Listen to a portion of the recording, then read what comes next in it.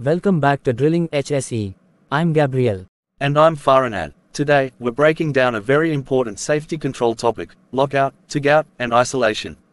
What's the difference? Let's clear it up. Okay, let's start with isolation. This is the broader term. It means physically preventing the release of energy, whether it's electrical, hydraulic, pneumatic, mechanical, or even chemical, by separating the equipment from its energy source. Right. For example, if we shut a valve and insert a spade or blank flange in a pipeline during rig maintenance, that's isolation.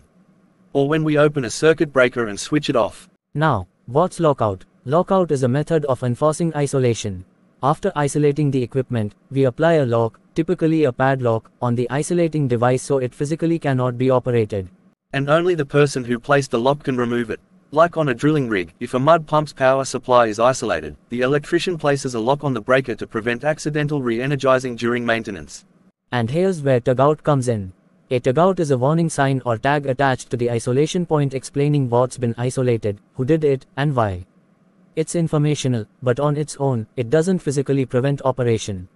Exactly. That's why lockout and tagout are often used together for maximum safety. The lock prevents operation, and the tag communicates important details.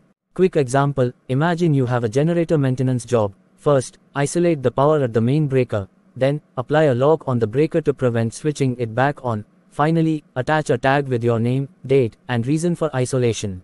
And remember, no lock, no work. Never rely on a tag alone where energy hazards exist.